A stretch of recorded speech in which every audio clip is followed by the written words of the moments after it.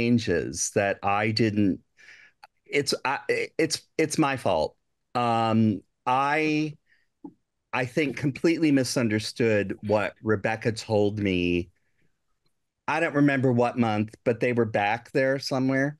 Um, about Marshall's availability this evening. He's actually not available in August at this point. He will be available in September. And that was my fault. My memory, I don't know. There's nothing more to say. I'm sorry. So it will keep tonight's meeting to a certainly or could result in some brevity, which is, of course, not a bad thing.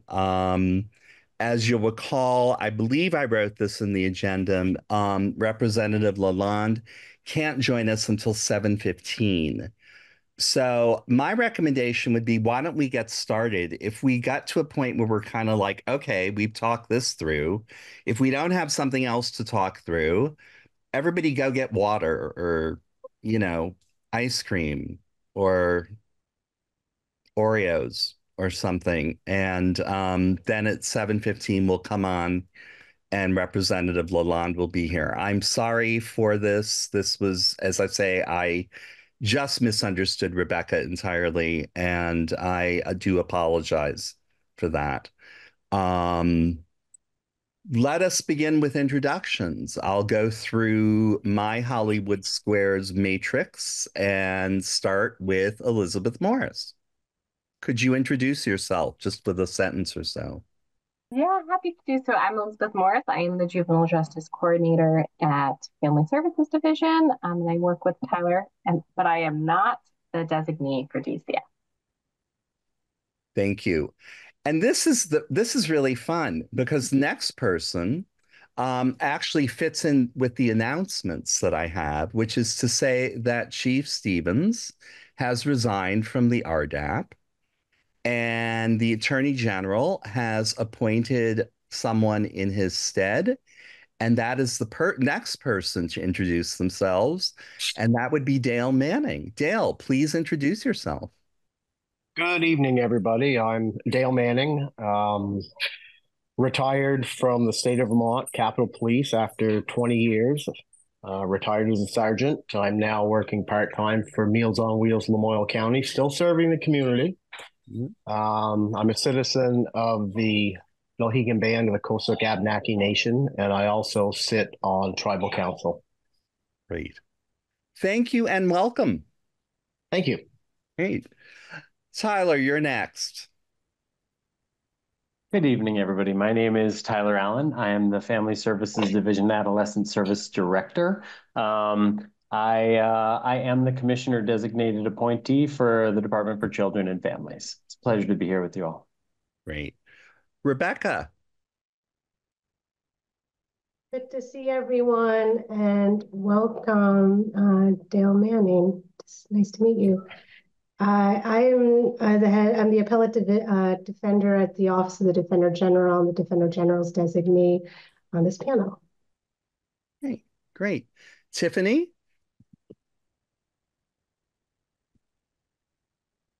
Hi, good evening.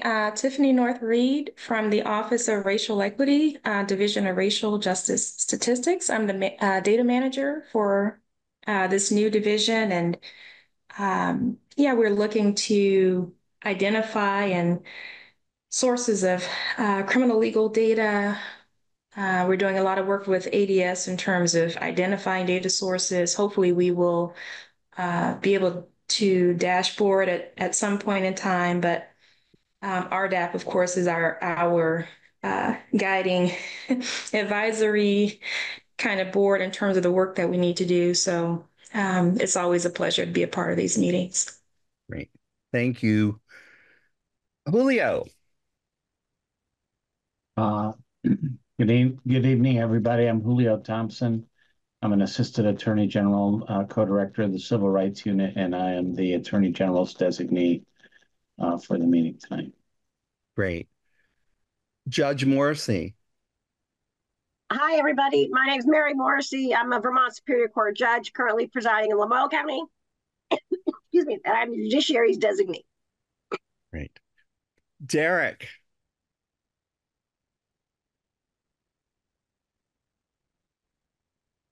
Do you want me to go on? Okay, I'll go on. Laura?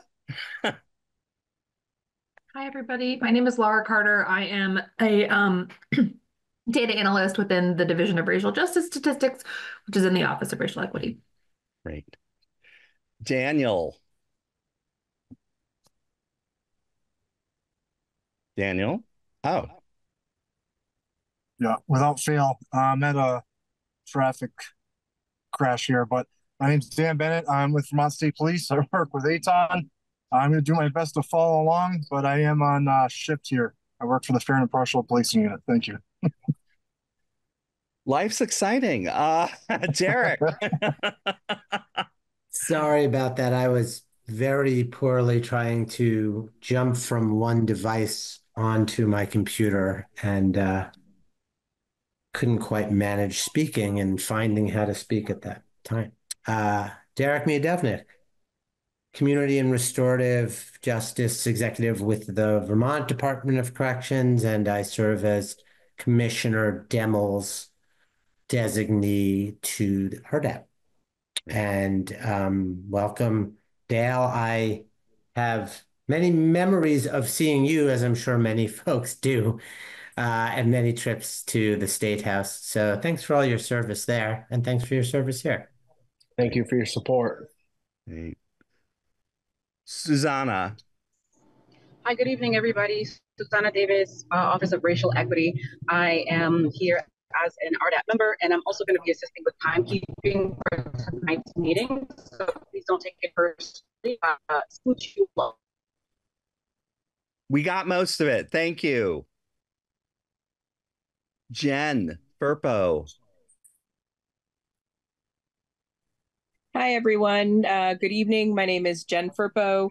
I am the designee for the executive director of the Vermont Police Academy, and happy to be here. Great. Representative Arsenault. Hello, everyone. I'm a Representative Angela Arsenault from Williston. I serve on House Judiciary.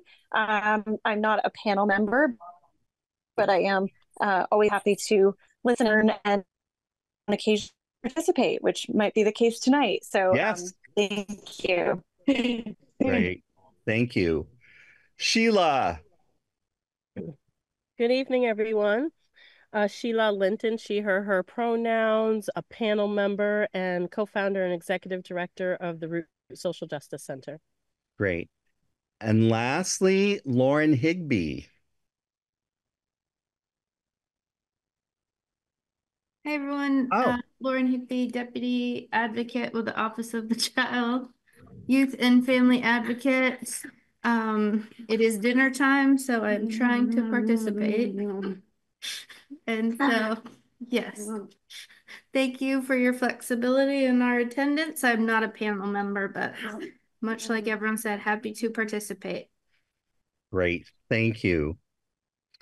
All right, the announcement, or no, approval of the June minutes. Any discussion of them? I'm hoping everyone read them. June was a while ago.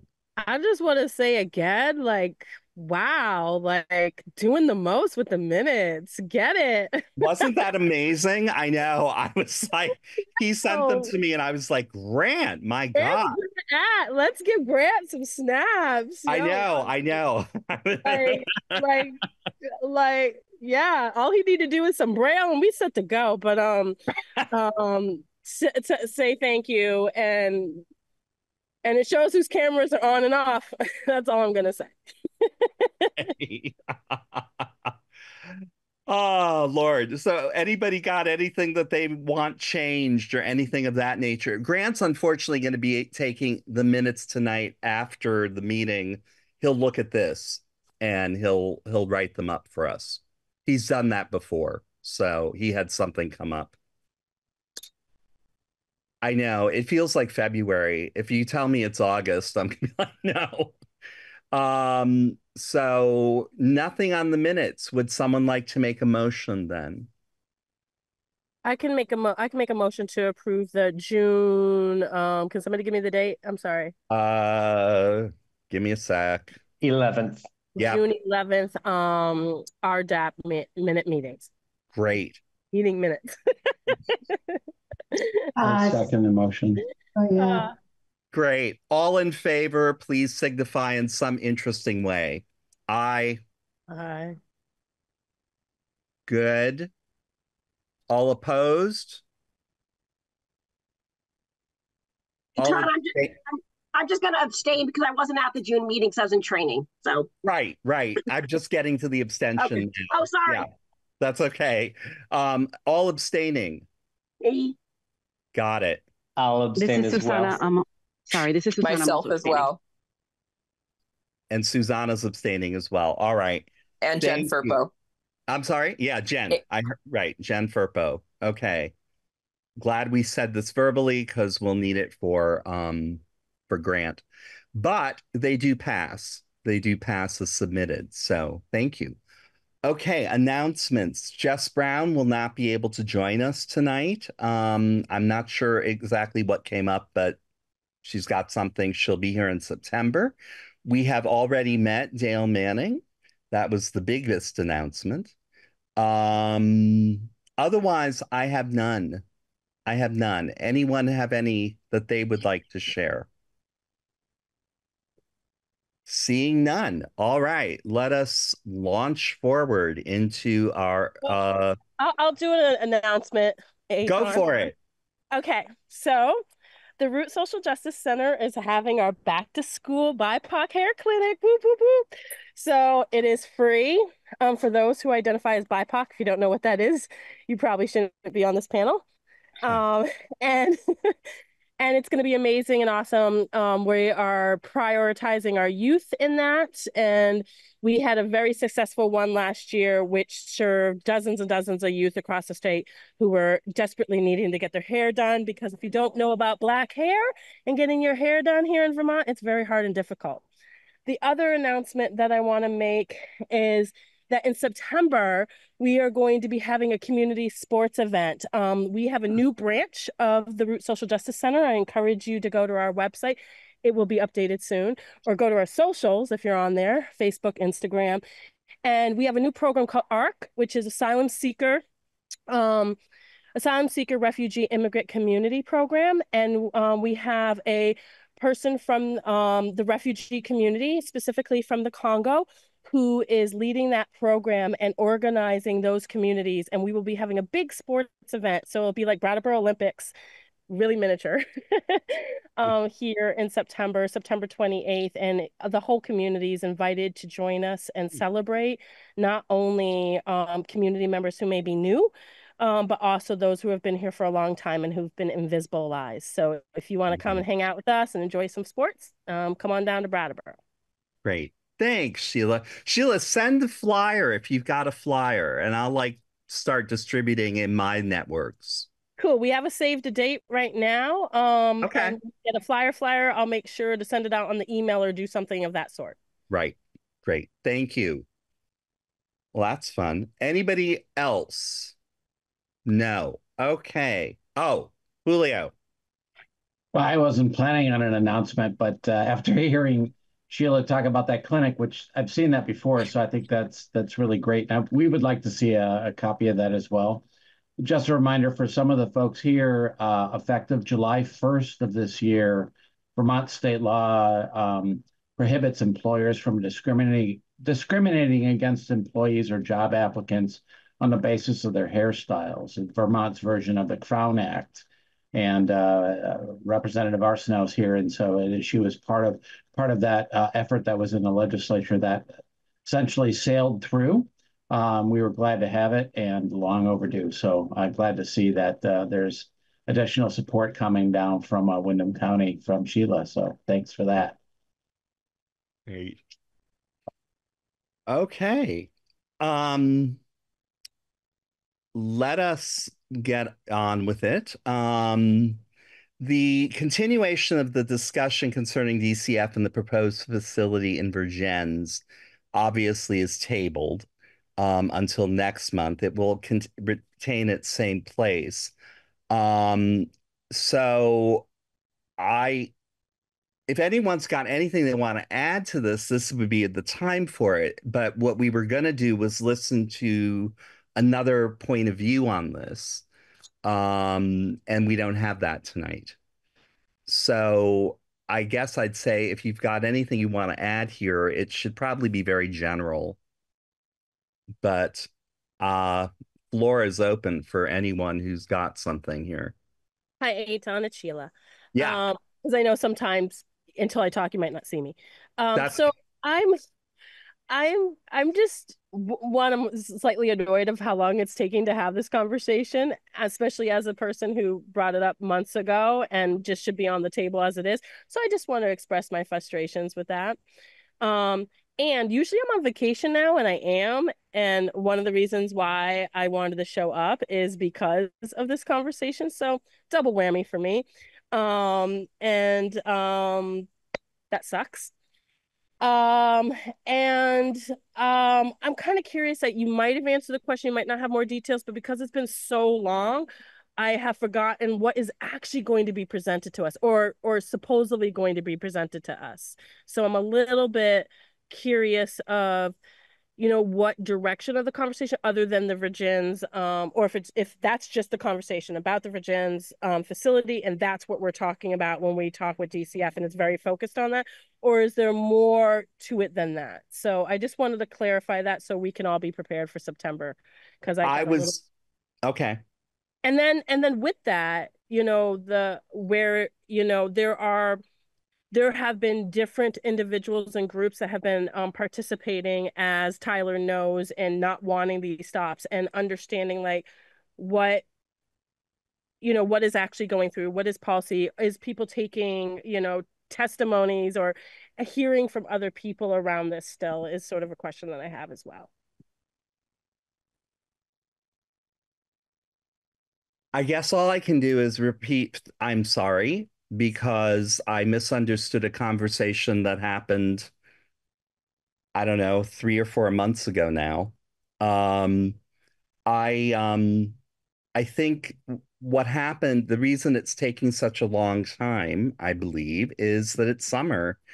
And after what was a particularly bruising session, I think, people are taking time in the summer, and so they're on vacations and things like that, and it's difficult to pull this together. I certainly got in touch with Representative Arsenault and Representative Lalonde about this a while ago now, to make sure that they were going to be able to be here for this. I didn't get in touch with Rebecca and with Marshall because I just mistakenly assumed that that was set for this month, but it wasn't. It was set for September because of vacations.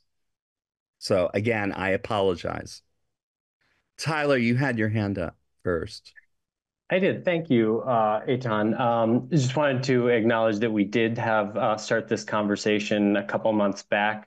Deputy Commissioner Erica Radke came to the RDAP. We had a conversation about the rest stop. We also talked about the facility of Vergennes. I think there was a follow-up. We wanted to take in the perspective from the Defender General's office, and that was about getting Marshall Paul in. So I think that is a next step. We are still here. We're still prepared to have conversations as they come up and as they're appropriate to the agenda. I also had a little bit of new news related to this. Not news, I guess, but kind of an ask of the RDAP.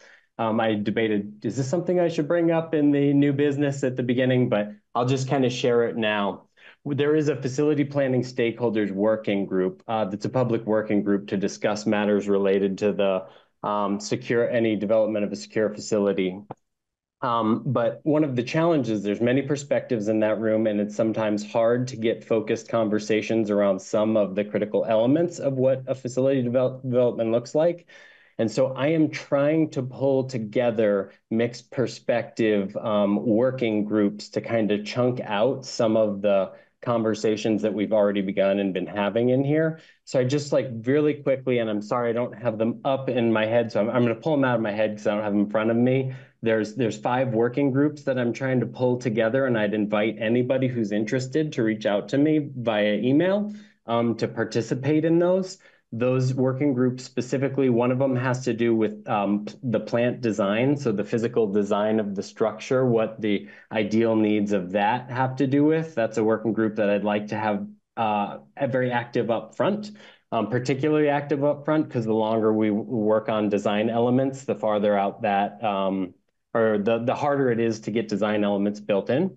The second working group has to do with due process. This is entry into the program, what it looks like. This is the legal process by which a person can be placed in a secure facility. So we want to make sure that that's well represented. I think in particular, and I know Marshall's aware of all these groups, but that'd be an area that I think the Vendor General would want to have representation. Another what would be programs, what's happening within the program itself. Those are the educational components. Those are the therapeutic components, what the recreational curriculum and schedule looks like. That would be what's happening by way of services in this building in the future. The next has to do with oversight. So what is the requirements of just maintaining licensure and all of that, and how is the program being overseen? That also can speak to what public-facing reports and data come out of this. And then the last group is youth engagement strategy. So different ideas on how do we bring in youth voice, not only into this part of the process, but the process throughout, building structure. So getting together people that are interested and motivated to like, how do we make sure that it's a youth-driven process? So those are 5 smaller working groups that I'm trying to put together. I've had limited people reach out to me, but I thought this group might be a fertile ground for people who are interested in some of those. So I'm sure those will be listed out in the minutes by Grant, but please reach out to me if you'd like to participate in any of those groups. Tyler, I think a question that I would have and I think it's important as you finish your presentation there, will these be meetings that are in person, or are they going to be online, or are they hybrid? It's a great question. These would be online meetings specifically, and the way it will work is these groups are just informal working groups. They're designed to come up with specific tasks and recommendations. This is what our best thinking was. Anything that comes out of those groups would then be brought into the public facility planning stakeholders group so that they have something substantial to chew on. All at once. So the process is still to have the facility planning working group be the overseeing group that actually talks about these, but to have the work carried a little farther in specific chunks is hopefully just an effort to streamline conversation. I was actually inspired by this group and how we organized the subcommittees in previous years towards that idea. So thank you, Eitan, and all of you for that. Absolutely. Thank you. Rebecca. Thanks. Yes, so that was a mix-up, and Eitan's gracious to take full blame, but I don't know where the communications that I'm take responsibility to. Either way, July was my vacation, August is Marshall's vacation, and he's the defender. You know, you've heard him speak. He's a juvenile defender and is the expert on all these issues. That said, I appreciate Sheila's return to what has become lost from our perspective. And in fact, ahead of what we thought was going to be next month's presentation, I was going to go through the minutes because I was not here in May, had to leave early in June. And I am lost, even hearing, Tyler, what you're talking about, because rest stop is different from the discussion of the secure facility. And I'm not sure, you know, I'm not prepared to describe the difference. I'm not sure what the ask is, in fact. And if people aren't prepared to say that now, to share that ahead, and we can better prepare for next month. I think my understanding was that we were just given space to respond generally to DCF's various presentations, but because I have missed those, much of them, I was going to go through the minutes and then connect back to find out. That was my understanding as well, but that's me. Sheila.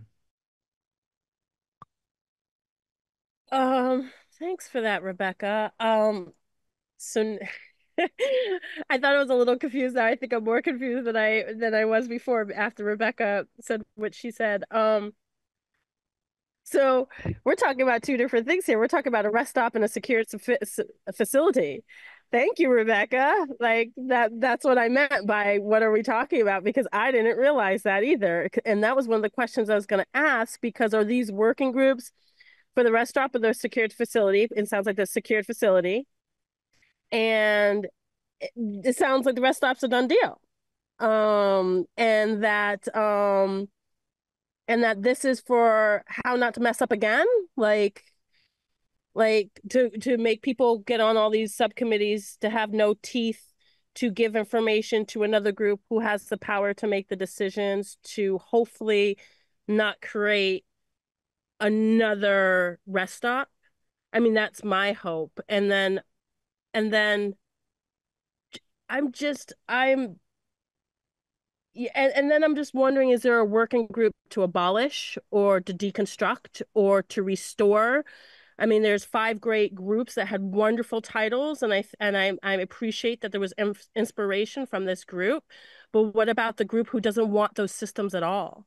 What about that group of people who I know you've been personally present to hear stories from, and who want to not plan of what the next lockdown facility is going to look like and how beautiful it can be, but how can we actually change the culture of what we're doing to our youth?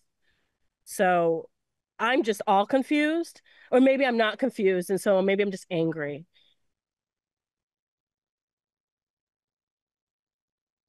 Tyler. Hi, I'm happy to provide some response here.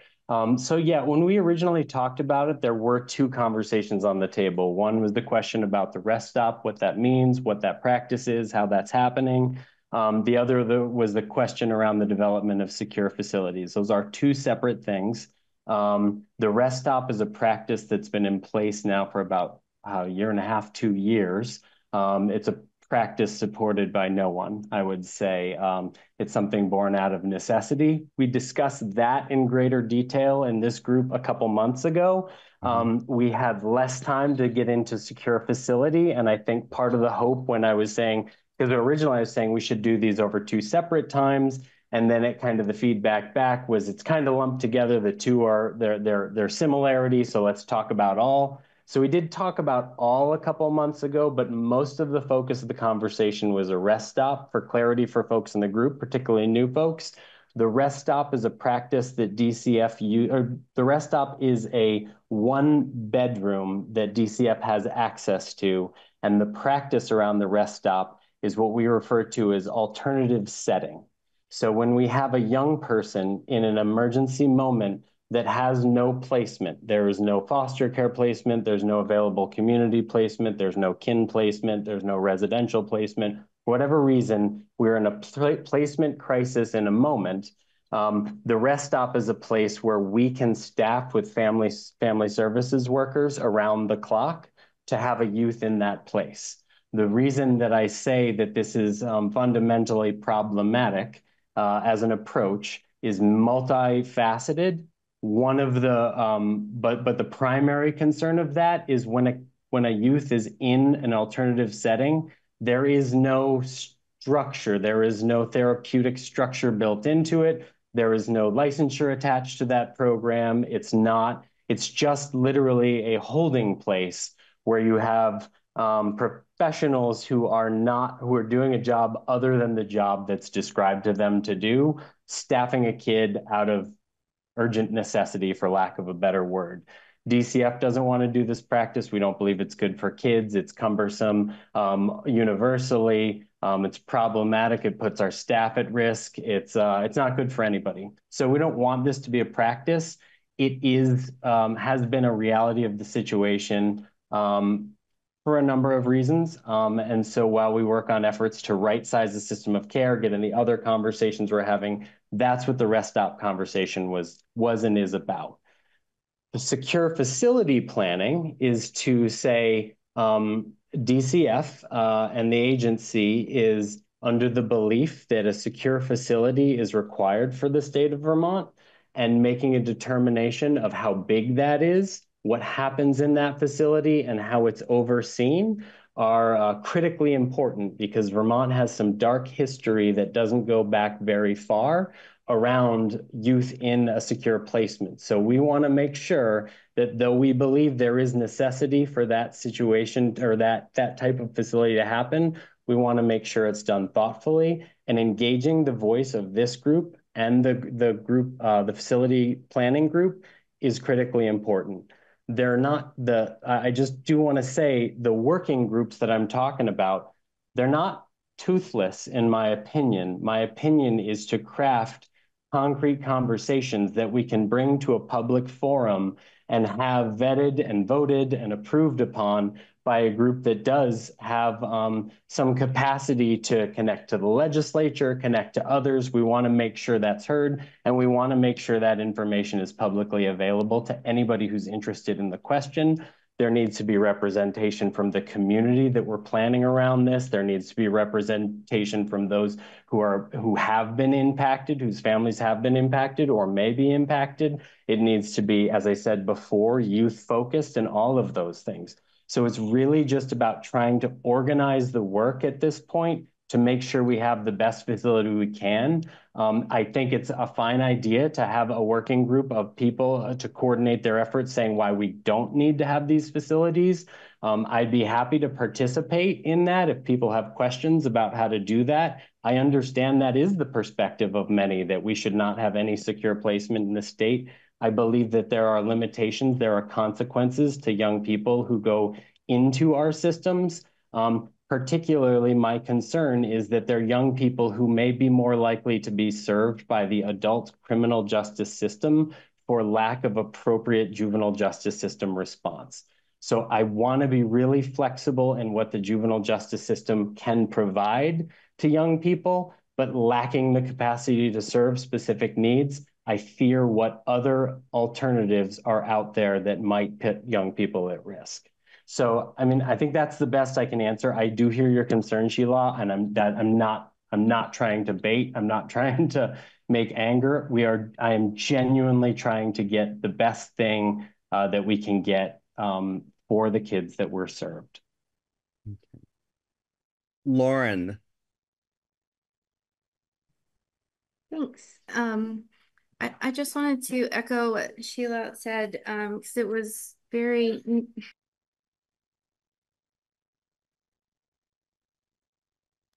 You went, oh.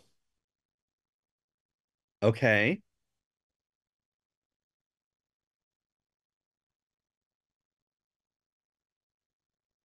continue without me. Thanks. Oh, okay. Okay. I guess my question would be, Sheila, would it matter to you at all or address? Oh, go ahead. You have your hand up. No, you can finish your question. Would it make any difference at all if there were a working group that was working on that particular issue? I personally think it was. I think it gives a much more rounded perspective of what we're talking about, because, as we, there's a few things that I heard from you, Tyler, and I want to make sure that I understood. I understood a couple of things. One, I think I heard you say that there's a law in Vermont that says that we have to have a facility like this, or a policy or something. Did you say something to that sort of that there is something that's saying we need to have this in our state? It sounded like to me. There is no law that dictates that a juvenile needs to be held securely within our state. There or is that none. We need to have a facility like this in our state. There's people, and the department is of an understanding that such a facility is needed. Okay, but there's no law or policy saying that we have to have something like this in the state of Vermont. There is no law that says we have to have any secure placement, to my knowledge, for juveniles in the state. Okay. And so I just wonder about reimagining what can be, because if we don't give those opportunities, then we never know what can be. And we need to put those on quote unquote equal footing of those other groups in order to have that and not like a side thing with that. So that is one thought I have. Another thought is something I heard you say, Tyler, I believe, and everybody can go look at the video later, but you mentioned fear and when you were talking and the fear of what could be if we don't have something like this, and the fear of what could be if the joys of if we didn't have this, or when we operate from a place of fear, which I know is very, very real.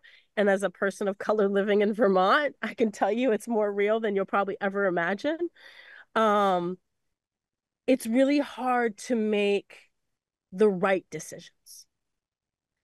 And because it messes us all up, everyone up, right? And so I just offer, a different way of looking at things and a different way of operating when we operate from that sense of fear, when we have that embedded with us, when we've been coached to think that if we don't do this, this will happen. There'll be a bunch of kids on the wild and killing people or something. Like, I don't know what we think is going to happen. Or there'll be that one youth left out. And maybe they'll harm this. I'm not sure. But what I am sure of is that stuff is already happening with locked facilities. What I am sure of is all this stuff happens right now. And so if that stuff is happening right now and we're in fear, then maybe there's an opportunity for something different.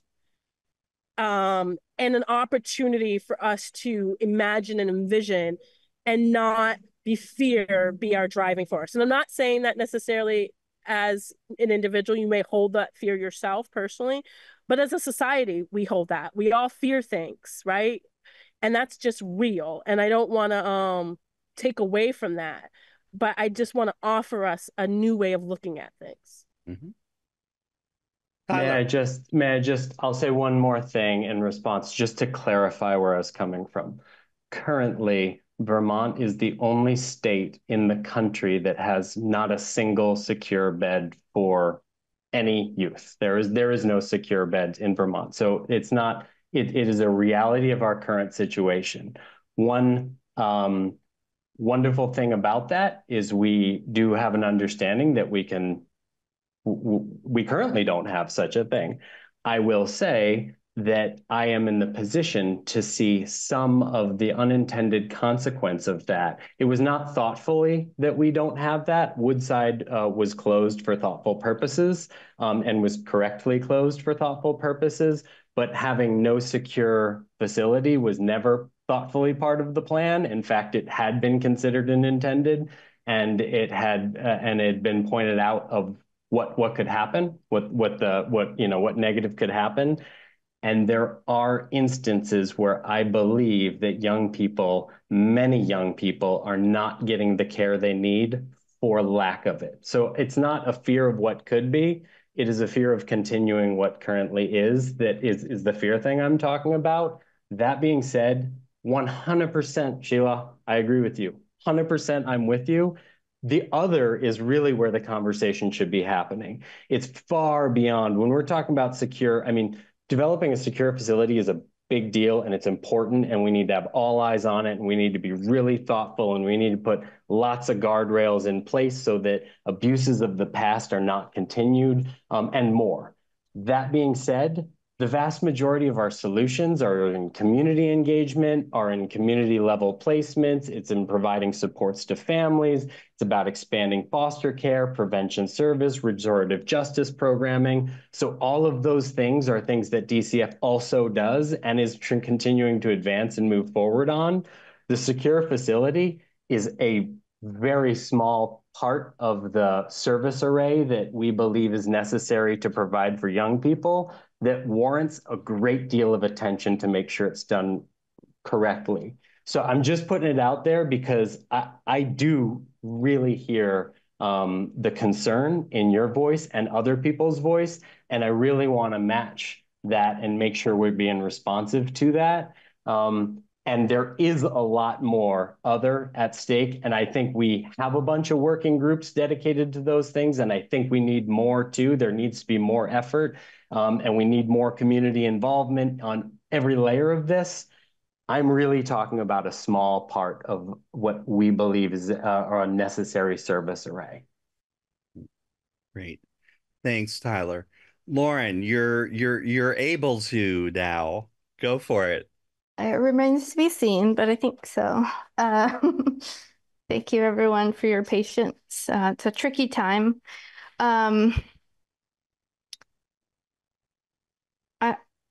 I struggle of where to start. I think I'll start with Sheila's idea, because I'm coming off of this kids call today with UVM Medical Center, and what I think I was shocked to hear was that the UVM children's psychiatry and social worker in the ED are really saying the solution is to deinstitutionalize the services for adolescents.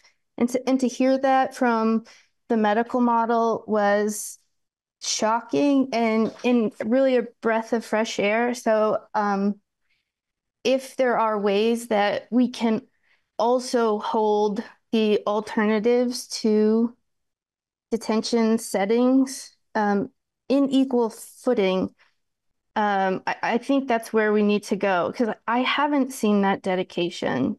And I'm not placing blame because it is a massive system at work here. And then a few other things that I think we have to identify is Woodside wasn't closed thoughtfully. As a person who was in Woodside, who wrote those regulatory reports, who wrote those investigations, Woodside was closed because of egregious harm to children. And that's what Vermont's narrative needs to say. That's what it needs to be.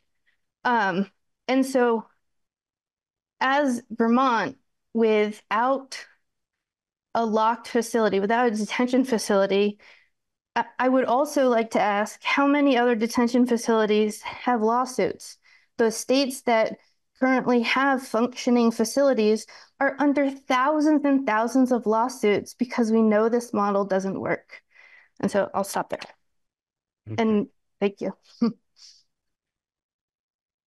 So it sounds to me as though what we're needing is just the inauguration of another one of these working groups that is specifically about the counter proposal.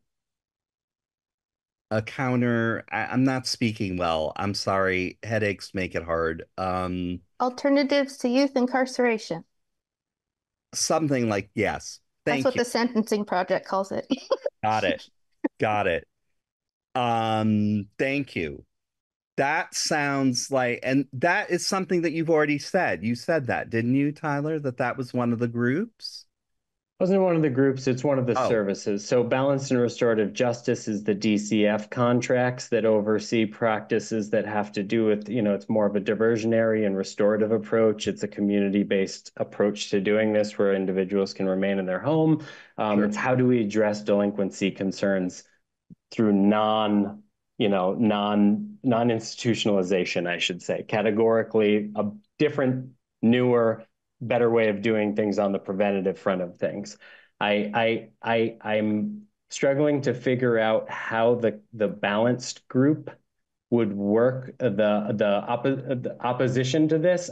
It makes sense to have a group that's focused on alternatives to incarceration. We're framing our program. We're trying to build a program to be grounded in therapeutic modality as opposed to detention and carceral practice. That being said, forming a group that's just about don't do that, I don't know what we can do with that. But where Sheila was guiding us, and I think where you're kind of pointing us to, Lauren, which is what can we do otherwise? I think that I'm excited to be part of that group. I'm excited to lean into that group. I'd love to be part of those practices. So, where we can be solutions focused, I think we can get a lot done. Okay. Rebecca, you had your hand up? I took it down right when you said it. Oh, sorry. On as a point to time check in the chat, but I just wanted to say I was taking notes. I listened and we will be prepared to sort of provide the Defender Generals and specifically the juvenile defenders perspective on the points that Tyler made. And perhaps then, although I don't want to delay anything if people want to set up a working group now, but we will be prepared next month to talk about both the rest stop and the secure facilities and the alternatives. Sheila, it's not perfect. Does that work for you? This is fine, thank you. Okay, great. Elizabeth, and then we have to move on to the next topic. Yeah, and I'll absolutely keep my points very short. This whole conversation has just been reminding me of a piece that I actually came prepared today with, which is that a conversation about disparity data when it comes to the youth that are served. And I believe that was an ask at one point at one meeting. I'd have to look back at the meeting notes to figure out exactly where that was. But I do think that that's really crucial when we talk about this conversation, particularly if we're talking about a secure facility and the alternatives and what happens to youth if we don't have a secure juvenile facility. Because to be frank, we do have juveniles who are charged as adults right now. And those juveniles right now are going into a DOC adult facility. And I can share that data. You can see the race disparities within those youth. And I think the conversation also needs to be really clear about what to do with those youth if we don't have a secure juvenile facility and what's happening to those youth. It's a small number, but those lives are incredibly important to talk about. Great. Thank you, Elizabeth. Okay. I'm moving us on, not because this is finished, but because we have a limited amount of time per month. Trying to maximize. I may have been a little hopeful. I wanted to move on to the conversation that we started, well, month before last, having to do with the possibility of legislation regarding the policy impact assessments. I don't think I need to go over the background for all of this. All I would add is just briefly, and I think I said this in June. The session before last, the RDAP was in very good odor. We were asked about many different things. We were testifying with somewhat alarming frequency. But it was great because we were really able to put in what our enabling statute asks us to do. What is concerning and to the entire body, and I'm just summing things up here to start the conversation off, Representative, is that last session was really quite different and sort of alarmingly so because there were so many equity impact. How to put that? That was wrong. There were so many bills that came up that had the potential that enshrined in legislation more high impact, high discretion moments at which bias can make an entrance into the proceedings. And we were not asked to testify. We testified once in front of House Judiciary. And in fact, I couldn't do the whole part of the testimony because we had not as a panel discussed what was being brought up. There was the bill. It was 80 pages. People were like looking at me going, "You're kidding, right? We're not really doing this." I was like, "Yeah, by tomorrow." And then everyone's like, "Yeah, no, we're not doing this." And we really kind of got to a point where it was, these have got to be legislatively enshrined, the process of actually going through the policy impact assessments, to make sure that when something like this goes on, there's at least some kind of stopgap that would not allow it to become the kind of tsunami that it became of terror this session. It's very hard to work in that, certainly when you're kind of like putting up your hand going, wait a minute, can we slow down a bit? And there was no chance of doing any of that. So that's kind of where we got. That's kind of where we got. And my concern, Representative, is that, what are your concerns? What are, what can you do? What do you feel you can't do? How can we facilitate what you do? This, all those questions. So I open it up to you. Well, thank you. And it's interesting that I was speaking with a colleague today and mentioned that I was attending this meeting to talk about the potential for this type of legislation.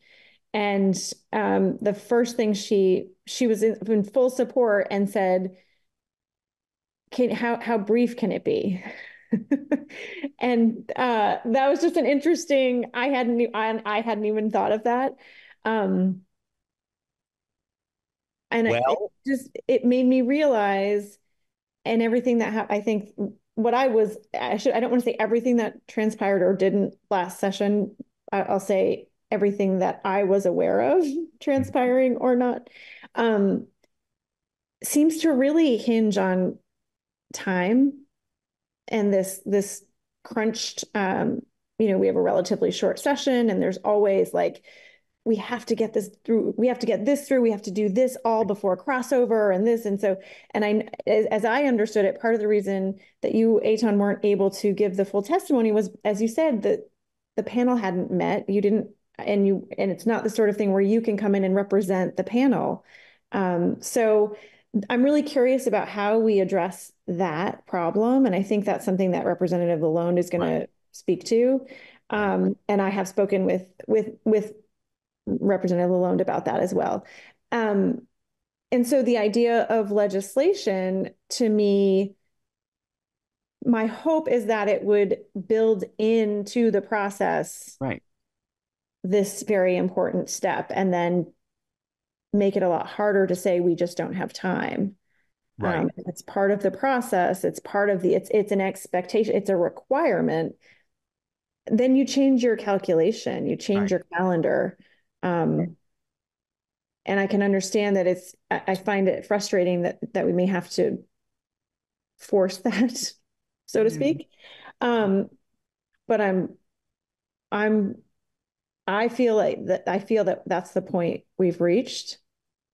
I would certainly love for Representative Christie to be a part of this conversation.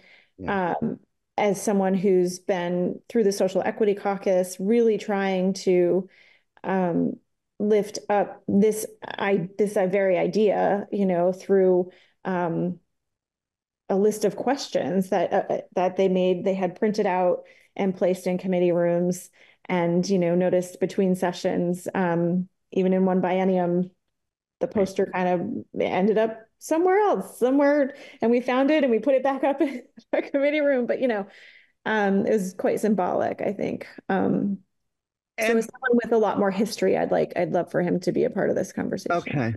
Okay. I'm sorry I didn't get in touch with him. I know he's been ill, so I just.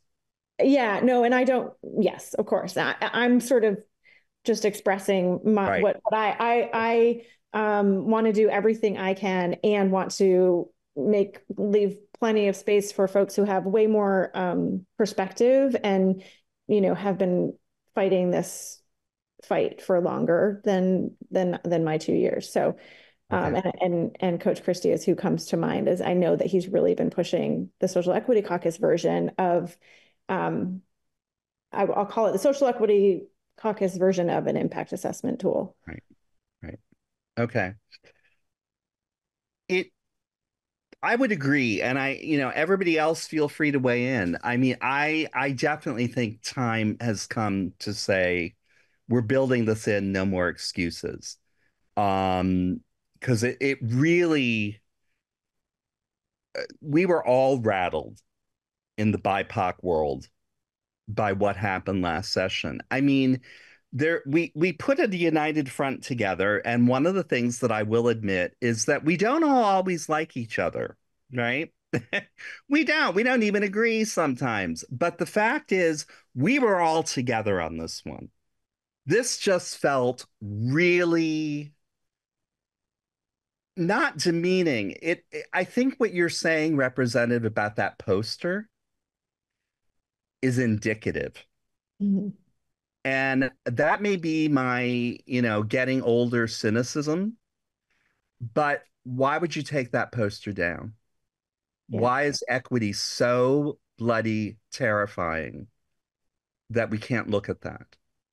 And we have been saying, I mean, the BIPOC community has been saying for a long while, the RDAP has been saying, in solidarity with those communities, the idea that, and you've heard this, I know, not about us without us. And yet that really is the banner for last session was, not about us without us. And it gets to a point where it becomes kind of complicated in that I find personally people just stop talking Mm. and Which is, of course, the they last withdraw. thing. Yeah. They just go, enough. It's not, they don't care. They're not going to care. There's no point. I will admit that I myself was having real trouble thinking of continuing as a member of this panel, let alone as chair. Because if our reports don't get read, which happened in 2019, we wrote a new one this year and submitted it in February. And God only knows, I talked to various legislators and they're like, really? And I'm like, I know you had a long session. It's there, give it a look. They're like, okay, and all right, well, that's sort of a Pyrrhic victory, however. I mean, we could have avoided a lot of this, I think, if this kind of bill did exist, if this kind of law existed that required people to slow down and get input from everybody you need to get input from. I mean, just because BIPOC communities might get quieter doesn't mean they're not enraged. And I think that's important to keep in mind that a lot of people, I mean, everyone knows this. I mean, you get disenfranchised. There comes a point when you just sort of quietly, at least for a while, give up and, don't really say anything, but you're not thinking very pleasant thoughts. And I think that's what's happened here. Yeah. And I wonder, it seems to me that this panel being itself a creation, created by statute,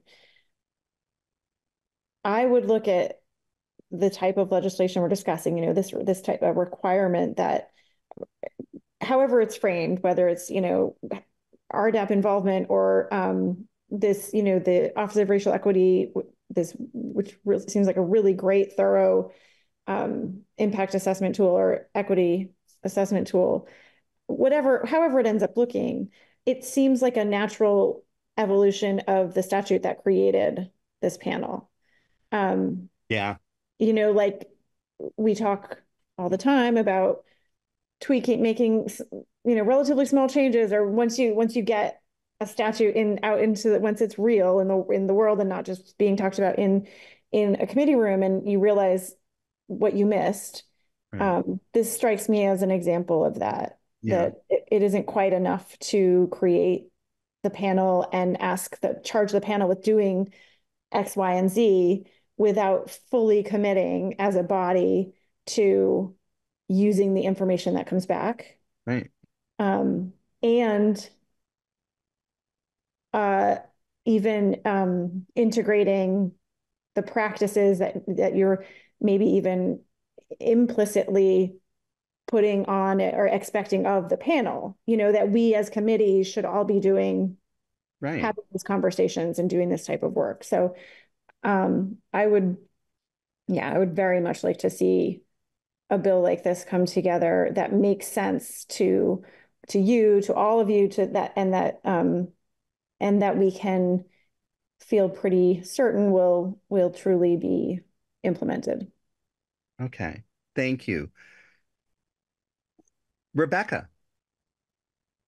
Representative Arsenault, thanks for being here tonight and showing your support for this issue. You see me a lot in the committee room representing the Defender General's office, not as RDAP.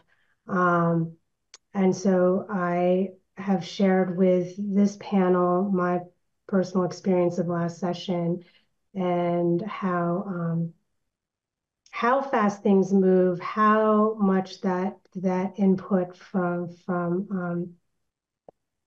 racial disparities impact of the bills was really lacking and incomplete. And as you know, we are often the only office in the room on a bill talking about it against so many. And I've shared with this panel that the structure of however these bills get introduced, you talk about time and the time crunch and managing bills and trying to move them forward, which ones get picked for higher priority or not.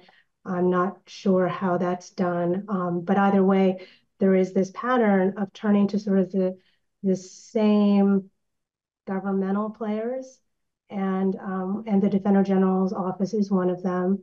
But that we are often in the room of just government representatives, and we're one of the and Office of Racial Equity is there too. But very much drowned out by the several representatives that come in from the various law enforcement agencies and that impact. All of which to say that when RDAP is asked, I'm just highlighting what Eitan shared about the frustration as a panel member. It was extraordinarily frustrating, both personally, I know how much is required to vet these bills and come back with something thoughtful that we think is useful for the committee from the Defender General's perspective. Our RDAP is just not physically structured to provide that kind of timely response and thoughtful response. Any bill that would come out, I would hope, was actually going to provide some of that fundamental structure. I do want to just voice now that today's panel is reflective of sort of our overall structural problem. We have 2 vacancies, community member vacancies that are still not filled. And we have had those vacancies for how many months? We operate on a 2-hour, once a month total volunteer basis. And the government, we meet at this hour to try to achieve some approximate equity, but it's not, and the compensation to the community members on this panel is lacking. We talked about that before. All of which to say, it's hard for me, though I support this 1,000%, and I think that's confirmed by what I share with the committee as a representative of the Defender Generals. About supporting and addressing these issues, correcting, addressing racial disparities, correcting and identifying, avoiding future racial disparities in incoming new bills. Of course, I support that. The problem is that when we land with something like this in RDAP, August, a few months before, without us being fully staffed up, even how we normally are. No, I understand, Julio. Well, I'm glad you're here. I understood your introduction today to be that you are the designee from the Attorney General just today. But I would love to hear if you have some input as to whether or not there is going to be a permanent designee from the Attorney General's office, just to help keep some momentum going as we try to turn to something that I think is the most important, which is trying to put some teeth and weight behind everything that RDAP has done in the past and what we're here to do. Thanks. Sure, I can respond to that. So I mentioned that I'm the interim appointment when I was asked to fill in on the RDAP as the AG's representative. That was after Aaron Jacobson, who was our co-director of our community justice unit, had left to go work in the city of Burlington. And the office had been intending to hire someone who was going to work on a lot of policy-related initiatives. Our office has extended an offer to Todd Delos, who has not started in our office. I think he's starting after Labor Day, and I think that's when we'll have that conversation. So, I'm here for this meeting, and it's really up to the Attorney General to have that. While I've got the mic, so to speak, on the issue of having a racial equity impact, assessment of some sort, I just point out for maybe at least some of the newer members That's not a brand new concept. There are a number of states that have been doing it for years. Some do it where members of the legislature can request that. So it doesn't necessarily fall on the committee chair to request that, but other members of the legislature could request a racial and sometimes they're called racial and ethnic equity impact reports. And then in some cases, like New Jersey's one that's been doing it. I think it's since at least 2018. It's mandatory for anything that relates to criminal justice. In some states like Colorado have laws that say if there's any legislation that might affect the population of persons who are incarcerated in the state, then there's a mandatory equity impact assessment that has to be provided before the bill can be taken up in a committee. And there are other states. I'm thinking of, I think Connecticut has had one where it's done on, it's another request model. The ones that I've seen that I've looked at, and I'm not an expert in this area, but did some reading over the summer because I knew this topic was coming up, is that the laws that have been passed so far seem to house the impact statement in the existing legislative, their version of the Office of Legislative Counsel. And I think those are in legislatures where they have a full-time legislative operation, which may not correspond to Vermont. What those entities do for those impact statements in terms of looking to their versions of RDAP, if they have them for input, I don't know. But I think that is something that that we could look into. I don't have a view, and I don't think the AG has a view on if there's a model that fits out there. I would just point out to some of the newer members of the public or to Dale, who's his first meeting, is that it isn't a brand new subject. Washington D.C. also for many years has had I think it's called a Commission on Racial Equity that has generated numerous, maybe by now dozens of these equity impact statements that are available online. So if people want to take a look at what one looks like, I don't have them handy here, but I'd be happy to send them on to Aton and maybe for distribution so that people get some sense. The idea here is just simply that it isn't, if the legislature is interested in taking up the issue, they're not really starting from scratch. They might be able to draw inspiration or lessons from them, and maybe even in the time that's available, talk to people who in those bodies that do those assessments and get their sense of what works and what doesn't work. And because something's passed somewhere else doesn't mean it works very well. So that's what I'll say. Julio, if you got those together and got them to me, that would be a beautiful mitzvah. So, yeah. Yeah, I would. Thank you very much for that. I was typing some notes as you were talking, but yes, certainly any existing statute and anything that we can look to and direct Ledge Council towards, if we decide to move forward, that's always helpful. Do we need to take a vote as to whether we're going to move forward with this or not? That's an open question to all the panelists. Aton, can you be specific of what this is? This would be moving forward with legislation that would require as the ORE calls it, policy impact assessment must accompany a bill. I mean, tell me the reasons why not, other than time, energy, and effort, which everything takes. I have no reasons why not. I'm just being the chair. I want to hear from anybody who's like, not now, why not? Because it's way overdue. I mean, it's about our values. Right. We have to put forth what our values are, and if our values is to represent and to address what we're calling here as equity issues. I just like to call it racism and white supremacy culture, but everybody has their words they feel comfortable with. Then we need to do that. So yes, I would be happy. I don't know what teeth that holds. I appreciate you Rep and what you said. But I this got brought up in one of our other meetings and I was really excited about it. But I also just want to hear from Susanna just a little bit around if you have knowledge, because I feel like you might have commented on this before in one of our meetings, and I'm just wondering if you have any thoughts or any negative thoughts or experiences of how maybe this has been done in other places, but maybe you have insight of how it could have been done better and how Vermont can do it even better than the other states if we like the idea. Yeah, I think you could sense me chomping at the bit over here.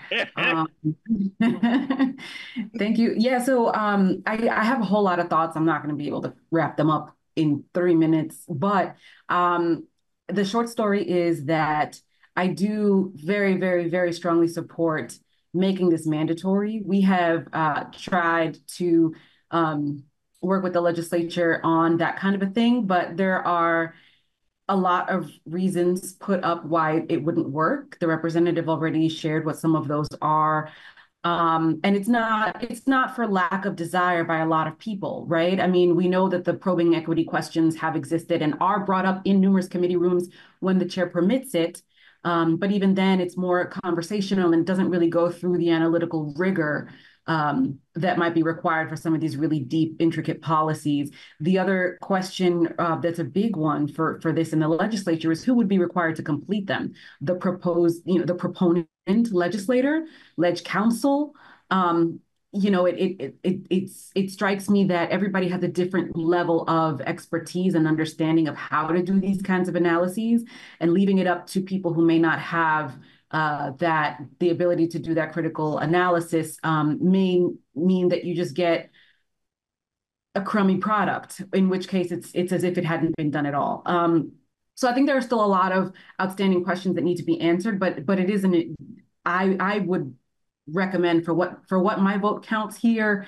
I think that the RDAP should support this kind of legislation, and I do think that we should revisit it as a group in the future. And I think this is probably a good. Sheila, to your other question was, have I seen it done well in other jurisdictions? And I guess I'm happy to report that other jurisdictions actually come to us for our tool.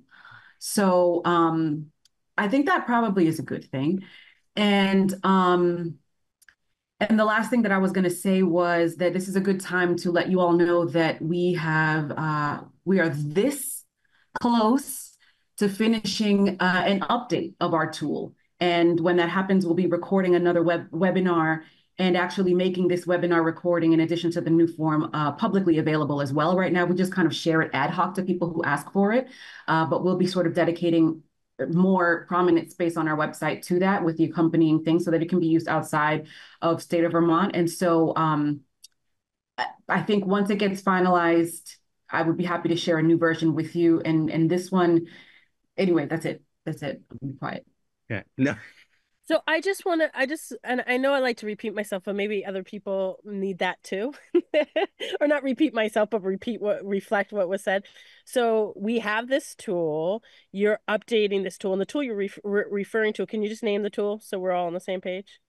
Yeah, the impact assessment tool, or policy impact assessment.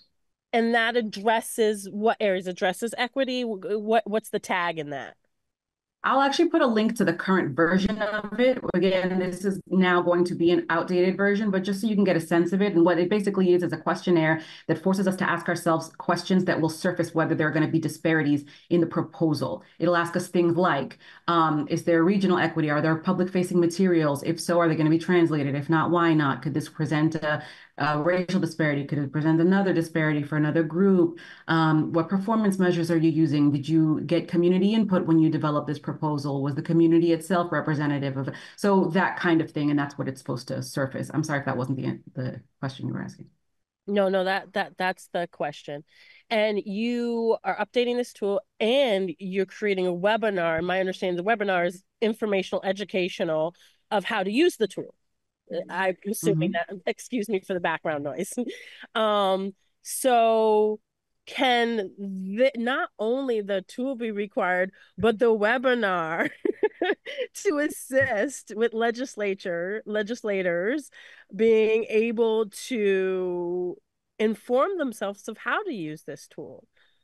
And I know that's something we sort of talked about here. I know it's I know it's in those minutes, Grant. I'm gonna let you know when you come back. But can we like not only okay, so a tool is only as good as you know how to use it. And we have lots of tools in our lives. It doesn't mean we know how to use them well. And so we could give you the tool. Like if you give me a hammer, I might be able to fix that leg on my thing, but you give somebody else a hammer, they might build a house. You know what I mean? And so we want to make sure that we're not only giving people the right tools, but we're educating them on how to use those tools, because then we're just going to replicate the same things with a different tool. And if there's a tool that is also accompanied by a wonderful webinar that can help assist in how to use the tool, why are we not putting that forth too as a component to making this happen? So I vote that yes, we should have it mandatory. And yes, we should have it required that the tool, whether I'm, excuse me, I'm not up in what the legislators do, but whenever y'all meet, do whatever you do, whatever you do, or you sitting in your bed, chilling out, whatever, I don't care. Do the webinar, like, and have some coaching or something, you know? Anyway, I'm wondering, that's what's important to me. It's not just the tool, because that's only as effective as how we use it. And so what's really important in addition to that is making sure that the legislators are open to understanding the value in the time and learning how to use this tool appropriately. Sorry to be so long-winded. No, it's fine. Derek, can you give me a moment to just follow up on that, and then you can? Okay, thank you. I'm going to withdraw the thing about the vote, but what I'm going to say is, Julio, you've put in the 2018 New Jersey law that you had just talked about. There's other stuff I'm assuming that you have knowledge of that you would send. So I think what the next step might be then is for you to get that packet to me, and I disseminate it among everyone. So that, does that sound right to you as well, Representative Arsenault? Yeah, and I think this conversation is really helpful. I'd love to know if, I don't know, and now Chair Lalonde is here, so he could guide me and if I'm straying in the wrong direction. But if the decision is to, if the decision is to support legislation in this universe, I'd love to work with the panel or a representative, someone who's empowered by the panel, you know, to craft that, to refine it once, you know, to make a request of legislative council and then review the draft, and just how I'm used to working on drafts. Okay. They get introduced. And I love the idea of including in that, you know, a legislative training, adding this to which we have lots of different trainings, you know, that we do. I think at least 3 or 4 that I can think of off the top of my head, that every session, it's not just like it's not orientation. I'm not talking about when you're a new legislator. I'm saying every year training on the tool or something like that. So yeah, I'd love to identify someone in the group if who would like to. I'm not saying right now, but you know, just know who to. We'll get there. Partner with. Yep, absolutely. Derek, you're going to be kind of like the last word because Representative Lalonde is here. I'll keep it brief. You already addressed procedurally one of the things that I was going to express was if this was a vote that needed to be warned and so on and so forth. So we're not voting. Fine. I would personally be interested in just also learning more about whether or not, like so many things, this ends up being weaponized against the BIPOC community in the states that do use it, whether it becomes the, the attribution for otherwise what would be framed as positive progress that doesn't happen, so on and so forth. So, you know, I just would personally be really interested in anyone who knows how these things have sort of sociologically manifested, because I suspect that there's been an underbelly to their implementation, unfortunately. Because if the dominant system thought this was a necessary thing, right, we'd be doing this. So just it gave me a little pause for thought too. It's like, so that's it. Thank you. I'm out. Okay. So be on the lookout for a mailing with lots of attachments, I think. And we'll start there. Representative, you and I can be in touch at some point as the months go on, and I'll be in touch, obviously, with everybody on the panel. I'll just facilitate. Sound good? Thank you. I really appreciate that. Okay, great. So that's where we are with that. And now the hi, Representative Lalonde. This will be fun. Hello. How you doing? Nice to be here. It's been too long since I've joined your meetings, but I've had an excellent person who has been sitting in. So yes, absolutely. The issue, and of course, we've been dealing with this now for a while, but I am really good at looking at all of the cross-conflicting issues and being stymied at coming up with anything that sounds like a really good solution. But of course, what we're talking about is being able to look at those bills that come up that you've actually been identifying as having an equity impact, looking at them through an equity lens. You have been doing that on the House Judiciary. And unfortunately, there were several times this session we just couldn't do it because of how everything is constituted. This is where I start getting in a thicket. We need to have better communication so we can have time to consider these things, meet as a panel, and get testimony where it needs to go. On the other hand, it's a citizen legislature, which doesn't meet full time. So that makes that a very difficult proceeding in many ways because there's not a lot of time. On the other hand, it is essential, I think. It's certainly what everyone wanted in the session before last, the RDAP, to do, was that kind of work. Just be able to, like the ACLU, like ODG, like, I don't know, who else? The Vermont Racial Justice Alliance, to come in and be able to give reasoned, thoughtful, analytical, rigorous testimony on these various bills. And then I get lost because I just go, okay, the bills that we should be looking at, we should start looking at probably now. And they're not written. There's no way they're written by now. So anyway, I'm just putting out there the mess that my little brain gets into when I can start on down this road, trying to figure out a solution so that we don't really repeat last session. So I'm happy to hear those solutions. God, yeah, you and me both. So I mean, I can offer some ideas certainly, and but are they going to systemically fix the issue? Probably not, because these ideas are going to be based on who's on the committee right now. And so Angela and I and a couple other members of the committee, we're working on having meetings with various stakeholders that we deal with throughout the year. The courts, state's attorney, defenders, ACLU, victims advocates, the network, others as well.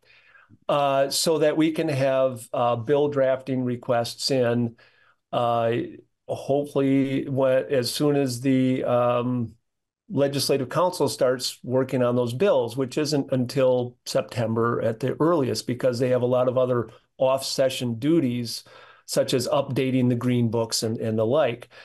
So we are working to try to have an idea of what our priorities are going to be going into next session. And frankly, I don't set those priorities. I mean, on my own, I talk to people who are working in the field, and I had a conversation last week with Mark Hughes as one of those conversations for the Racial Justice Alliance, and we are going to have more conversations. I know that the Office of Racial Equity is on my list. Susanna, you will be hearing from me to get your input on that. So we are trying, given what occurred, and to try to understand what we're going to be dealing with as far as priorities. Having said that, things are going to come up because that's just the bills that Angela, Karen Dolan, Barbara Rachelson, and I, and others in our committee will likely sponsor and will be working on. But then there are other priorities that are shoved down on us that we may not know about until we see what bills there are and what has become salient. There are issues that all of a sudden have to be dealt with. Those are the more complicated ones. But to the extent that we understand what we're going to be doing or trying to do, getting your input early is helpful. So I'll just use it as an example. Something that I already understand is a priority because it's a carryover from last year. And that's dealing with some of the issues in juvenile justice. There's a study. I know studies sound horrible, but a working group that we created in Act number 125. I think that was S58. I think. Working group on transfers of juvenile proceedings from the family division to the criminal division. And the idea behind that is we would like to see all juvenile cases start in the family division. And if they're a Big 12, one of the worst type crimes, have an expedited way that they can be moved to the criminal division. But we want a cooling off period to allow it to be thoughtful instead of having, like we saw in Addison County, an inappropriate case, in my view, going to criminal court. And once it's in criminal court, it's over. So anyway, that's one of the things we're looking at doing. We're also, I see in one of your recommendations, increasing the delinquency age to 12. Yeah, that could be part of that. So already have some of your input on that, but that's something we already have a bill request in for, and the language, but we're waiting, actually this report is not due till December 15th, but you understand that this is something we would be looking for. But we are, there are other things that we are working, and as soon as we kind of understand that we have some bills, and I think the one that you were just talking about with Angela is another example, that there will be a bill request in for that. That's not necessarily one going to my committee as far as that policy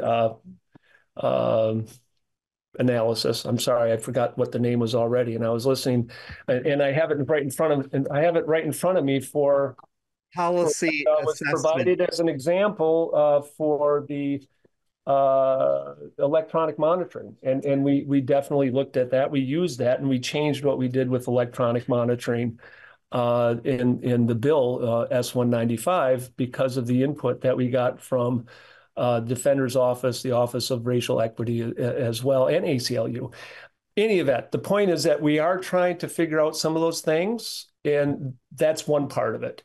But how do we deal with the things that come in emergency? I think I need to do a better job of making sure that as soon as I understand it's happening, to get a hold of you. And I will admit there were a couple times in the heat of the moment of the 12 weeks that we have starting in early January to get all of our bills out, that I dropped the ball, and will do better as making sure as soon as I understand something might be coming on the agenda to let you know. But that still may not work given the timing, that there's 3 months and you have 3 meetings and we have a dozen bills. So what can I do to help you? So I mean, that's a good question. I think the input, I mean, I look back at maybe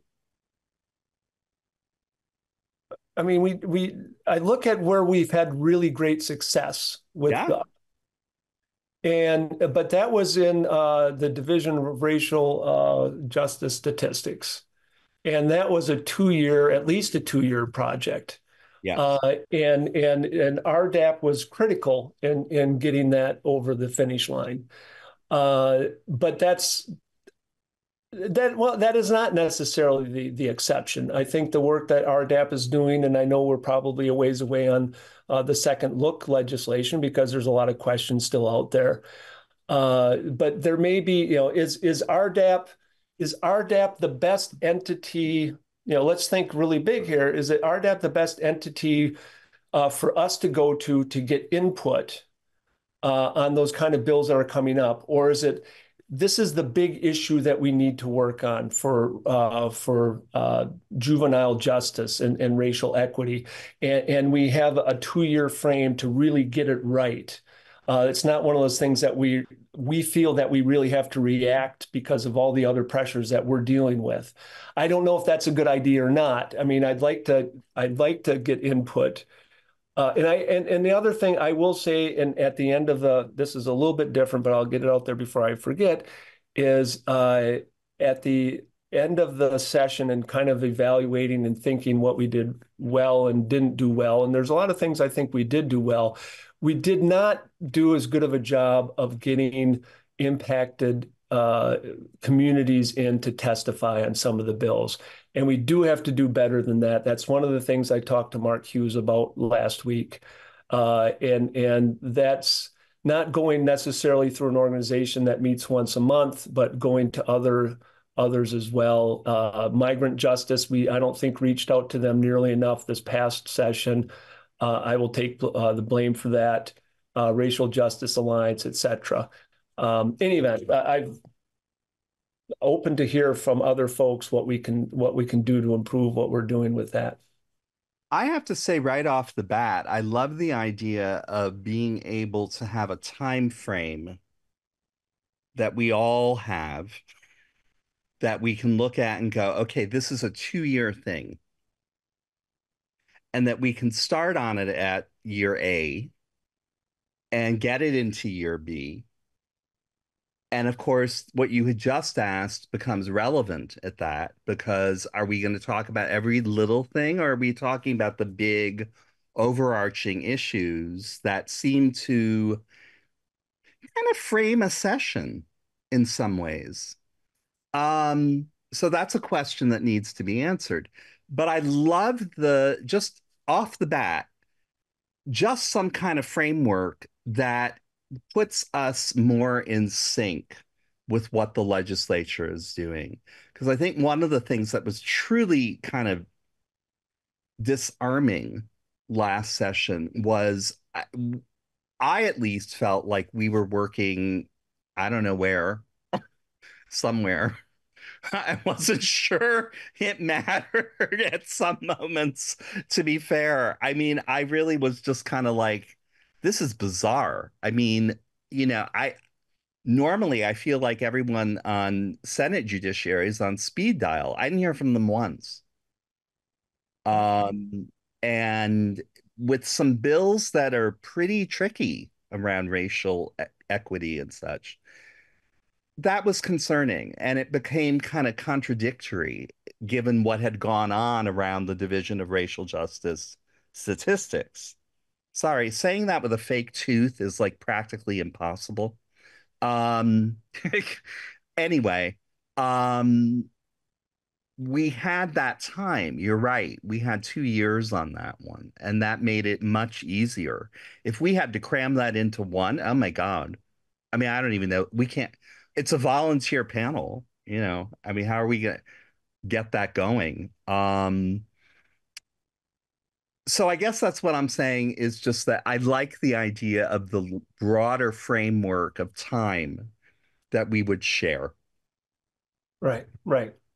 Yeah, and I think we may be set up to do that a little bit better this time. I'm expecting to have some continuity in the Judiciary Committee.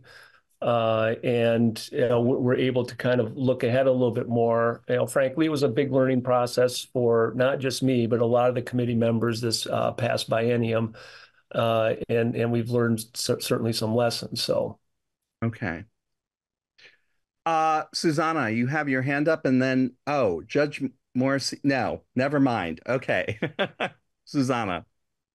Thank you. I just wanted to add, I know it was alluded to already, but I appreciate what the representative is saying. And I also just want to add that even in this past session, one of the challenges that I think a lot of us experienced was that even those times where we were in the room, I think the treatment of people was really bad, even when we could get the timing right and, get in the door before crossover or what have you. I mean, um, had I had people calling up my staff saying, "Congratulations, welcome to the club of people Dick Sears has yelled at," and this is not the kind of thing that we should be forming reputations or quirky trauma clubs over.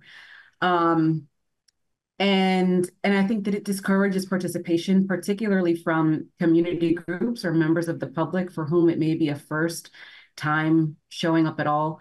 I've heard from other members of the legislature who said that they and any witnesses they tried to bring in were roundly dismissed, were invited to a hearing and then made to wait for a long time to testify and then told afterwards, "You won't be heard. Have a nice day. Sorry you took off work." And I think that is it is really hard for us to reconcile that kind of thing with the novelty of saying we're a citizen legislature of the people. So that's not a critique of present company, but it is something that we noticed very roundly in this past session, and it definitely left a mark on our team. And so that's something that in the future, I think makes a lot of us very leery of continued collaboration, even when we are looped in at the right times. And I just want to make sure that we're understanding that there's that hemisphere to it too, not just that we're notified, but also that when we are and when we're there, are we actually being heard or handled? Can I just comment on that? Just first of all, Susanna, is that if we ever, at least in my committee, and it should be any committee, if you ever are hearing that that's happening, I certainly want to know.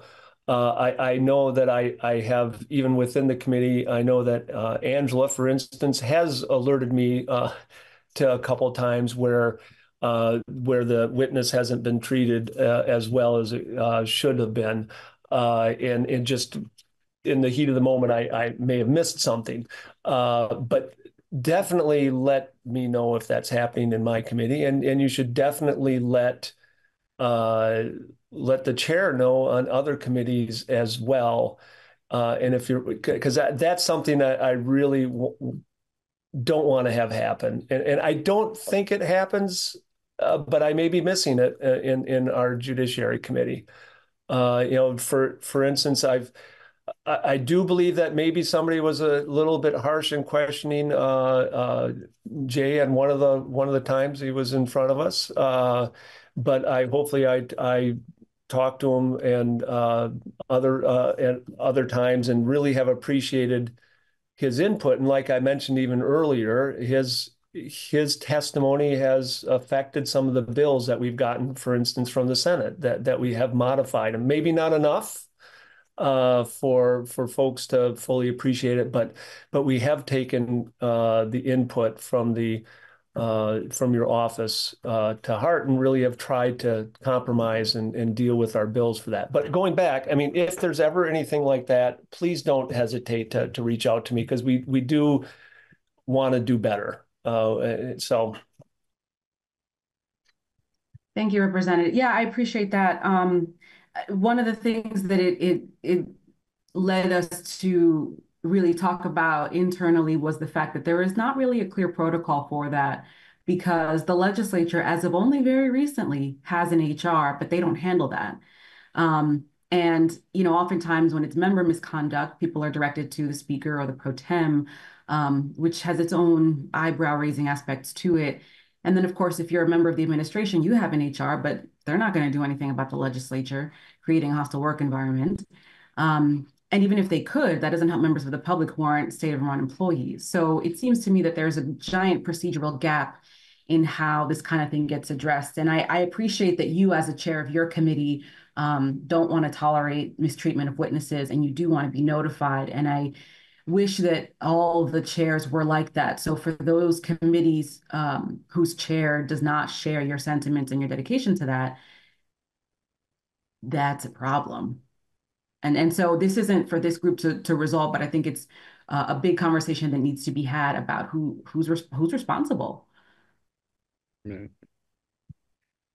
I had, not this session, but last session, both Executive Director Davis and I were giving testimony to I'm trying to be respectful here and not make unfounded allegations. It was around the Division of Racial Justice Statistics.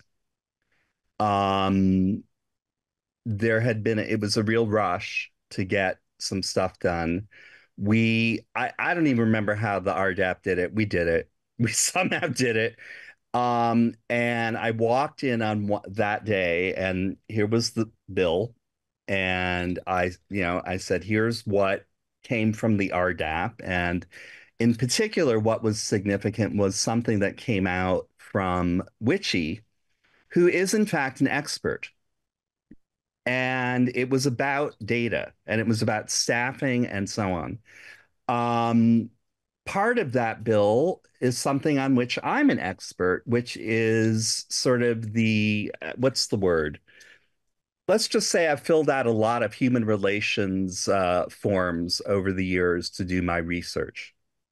And you really need to consult with the group or groups that you're looking at and dealing with when you're collecting data. So I had brought this in, and then after I did that, the next day we had to come back because it was going to be the final version, and walked in, and a really major part of this bill, of the Division of Racial Justice Statistics, a really major part of that had disappeared. It had just disappeared in the space of 18 hours, maybe? And the only reason I knew that it had disappeared was because I signed on early and there was a read through. And I was like, you got to be kidding me. And so I then started up, and I just went, you know, Executive Director Davis spoke first, then I did. And I said, with a lot of dismay in my voice, I said, I am just dismayed and angered by this. Where did this go? I mean, this is something that's required by, this field, that field, that field, but not the Vermont legislature. I mean, how does that work? I don't understand. You asked for feedback from us. We gave you feedback with subject matter experts, and you just decided, no, we're not going to do that. I said, well, then there's no point in really doing this. I mean, it had to do with people having the right to talk about what data is going to be collected and how it's going to be used and so on. That's just a commonplace in social science. And what then happened was I got yelled at for yelling, which I thought was really interesting because I was not yelling. But I then kind of wanted to go into, it was that moment of, well, black men, when they get a little feisty, we're all yelling suddenly, which means I'm yelling all the time, because I just am like that, kind of passionate. And I was going to let it go because I'm so used to this after 60 years on this planet. And Executive Director Davis was like, no, and took the member of the committee to task for it. But the problem is exactly what she has just mentioned, which is I could not do anything with this. I could not go to anyone in the Senate who would have been in a position to have stopped this. And that was because of the position of this person. And I just like went, okay. Luckily, she opened her mouth and put him right where he needed to be, and that worked very well. And life moved on. But that's another issue with all of this is there's this, it's very hard to be a person of color and not get conspiratorial, frankly. I'm just going to put that out there. It's hard to talk about posters about equity impact assessments just sort of disappearing. And it's hard to talk about the kind of conversation I'm describing and not see a broader pattern that's written back on, you know, race relations in the United States for hundreds of years. And it makes it very difficult at that point to know what to do. That's another issue, but it's related to this, I think. Um, I would love to see things in September, even just hints of things in September. I mean, anybody else? Y'all are here too. Anybody else got an idea? Y'all got full-time jobs and got to read the same stuff I got to read. So feel free to fill in or not. And I want to throw one more thing out there just for managing of expectations as well. So Angela and kind of a core group that I know will be back in my committee, or all things suggest that they will be. We're going to be trying to work on figuring out some of our priorities, but that is just our priorities, which will be very important because we're in the room and get to guide that. But not until after the election. After the election, the majority caucus has meetings, polls all the caucus members, and draw from the caucus what the caucus priorities are. In fact, that's really what drove our work this past session, was that public safety hit the very top and everybody was hearing about it and we had to deal with it. And I will say the one thing that we really pushed to have part of that discussion, which came from within the committee, was making sure that we were expanding diversion and the whole pre-charge work that we did. So we were able to fit that into what the caucus was telling us. I think that's tamped down this year. I think that we may be flying under the radar largely in the Judiciary Committee. I think everybody's going to be focusing on education and housing and climate, some important issues, and also have lots of equity issues, obviously, in those as well. But as far as with the judiciary, I think that we're going to be able to set that priorities a little bit more, and we are going to be trying to do this as soon as we can. And when we start learning that, we'll let you know. Okay. I am really hoping that in September we're going to get started on, because I want our legislative council to be starting to work on these bills so that they'll be ready when we get there in January. Great. Sounds great. Anybody else got something more intelligent to say? Then great. Rebecca does. Go for it. I feel like this is the moment to do a plug for RDAP's past reports, and understanding what you're sharing in terms of deciding what will be the priority bills to push forward on the session from the perspective of RDAP, to the extent that and I know you already shared that you intend to set a meeting with Aton. But to the extent you want to hear what RDAP has previously identified as the policy priorities, suggestions in addressing and correcting racism and the juvenile justice system, you have that. And how many reports have we done, Aton? So I just want to make sure that's back up on your radar. At this point, 4. And this panel was put together in late 2017. If juvenile justice is shaping up to be a priority, just so generally speaking, the details yet to be fleshed out, that as Eitan said, is really helpful for us to know, because we can guide, we can come back and pull out, if that's helpful, aspects of juvenile justice reform proposals that RDAP has done in the past.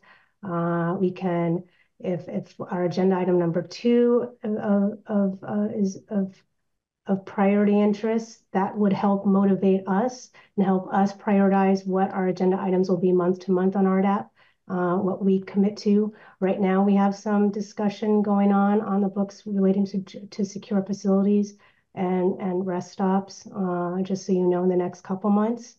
And then this racial justice impact toolkit are really our 2. But if that's not something that you think is going to have be taken off the wall this year, maybe second year, that would be helpful to know, as Eitan said, shaping the bigger and getting to the details, or if you think it can actually move fast, how quickly we should focus that as a high priority would be helpful. And I want to make sure I understood what you said as far as the racial impact analysis. Is that what you're? Yeah. So with that, again, that probably is not in Judiciary Committee's jurisdiction. So we need to start the conversation with probably government operations, I would think, and start that conversation with Mike McCarthy. That definitely is a biennium project, because that's a pretty significant change in many respects, making it mandatory. I think absolutely the questions that are in this analysis are, in fact, often the ones that we're trying to answer, but I understand the need to formalize this. So in event, but so it will kind of as a focus that I'm trying to get a handle on the juvenile justice. And I mentioned a couple things I won't reiterate. One is from the study that we're expecting, but I think I might even start the drafting before I even get the results from that study. So, and the other is from your recommendations that from your February report. And I think a couple of the recommendations, I'm not sure if they're as much the second recommendation regarding the data collection, if that is more a formal request from us to the Rules Committee that as opposed to legislation. But I need to look at that a little further, because when we've made those requests, they do tend to follow up on those requests. But the other thing is, just so you know, and I don't know how much RDAP would weigh in on this, is part of that, the overlap is in juvenile justice with Chin's docket and with the termination of parental rights. That's all kind of what I'm hoping that the committee is going to spend some time with, because it's been a while since we've done that, and I've heard some rumblings of some issues in those areas. So just want to flag that, but there'll be more to come as we start really talking to people. Okay. Thank you. Now, we've got like 6 minutes. So the 3 people who've got their hands up now, let's have them. No, Elizabeth, you can't go away now. Judge Morrissey, you're first. Very quickly, and I'm just throwing this out, maybe as a suggestion for a future topic, is that, I mean, the legislative session is for a very defined period of time. We know what that time period is. And then because we just talked about earlier that in the summer, sometimes it's hard to get people here, I'm wondering if it may make sense to front load a couple more meetings during the legislative session, and maybe not have a couple meetings in the summer. So that way it would give us more time to consider some of these issues that come up. So I'm just throwing that out as a suggestion. That is wonderful. Thank you. Thank you. Really. Sheila. Not a bad suggestion.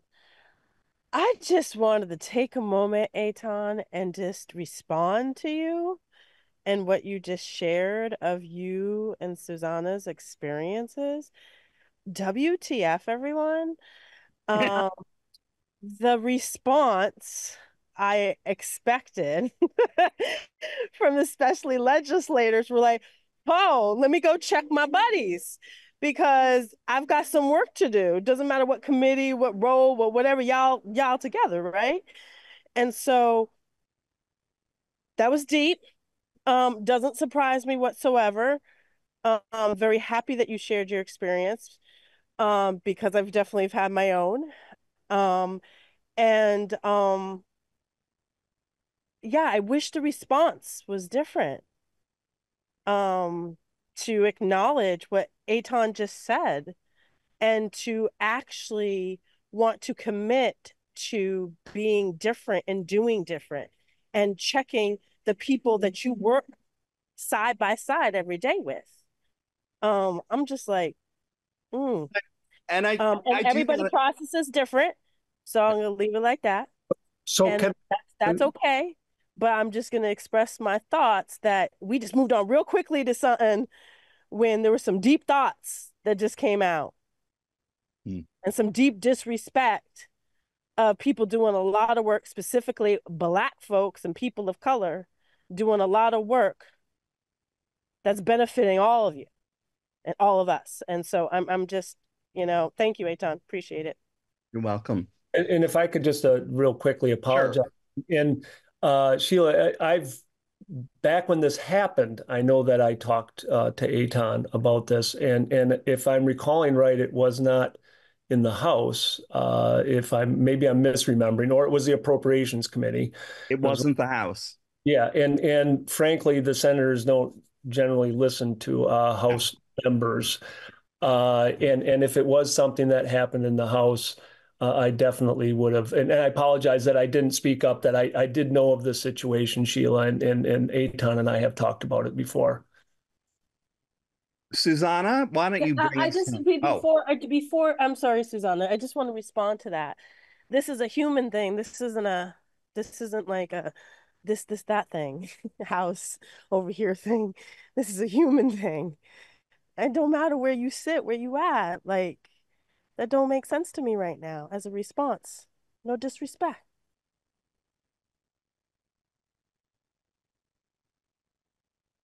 Susanna, do you want to bring us home?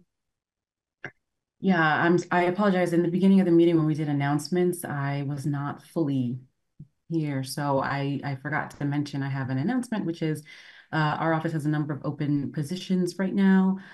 So I'm just going to put those in the chat. Please feel free to share them widely. One of them is for the second analyst in the Division of Racial Justice Statistics. That one did just close yesterday. We got a whopping 160 some odd applicants. Oh. No, they're not bots, because that's what I thought. So a lot of talent to sift through. And the other two are closing soon, so please feel free to share those widely. The second thing I wanted to mention was last session, the legislature asked the RDAP to do a report on cannabis. Cannabis control, yeah. The Social Equity Business Development Fund. And we, of course, were immersed in the biennial report. And so the legislature has now assigned that work to a different set of people. The CCB is to be working in consultation with Office of Racial Equity and ACCD and somebody else to put that together. And that group, if anybody is interested, I believe it's an open meeting. The first one is going to be Wednesday, the 21st at 3 p.m. And that's hosted by the CCB office. And I think it's an open meeting because it'll have a quorum of the CCB members present. So just in case anybody's interested in following that topic, the thread was picked up and that's moving. Okay. Thank you all. This has been profoundly productive, I feel. I mean, you want to finish it up and solve it all right now, but this is Earth. But thank you for what's been just three extremely productive, I think, conversations. One of which I didn't expect, or I did, and then I didn't. Then there we are. Does anyone have anything new that they want to bring up at this point? Like, a little thing or a big thing said littly. Elizabeth. Yeah, I will just say, I should have said this probably in the announcements, but I'm actually leaving DCF. I've taken a new position with VDH. So I just wanted to share that this is We're not allowing that. No. last time here. But I'm excited. This position is with the Division of Substance Use within VDH and doing health equity work. So very excited to continue with this trend. Congratulations, but no. Anyway, again, thank you all. And let's see, our next meeting is the 10th of September. Representative Arsenault. I'm sorry. Don't be. It's a super little thing that I meant to say when I introduced myself. I just wanted to say it's really nice to see you, Officer Manning. I missed you last year in the State House. It's great to see your face. Thank you. It's good to see you also. No. They'll be here a lot. So then I guess we're set. Expect emails. And thank you all again for a very productive meeting. Thank you for bearing with me in the middle of a migraine. Thank you, Sheila, for signing in from vacation. Just thanks to everybody. I really appreciate all of you tremendously. So be well.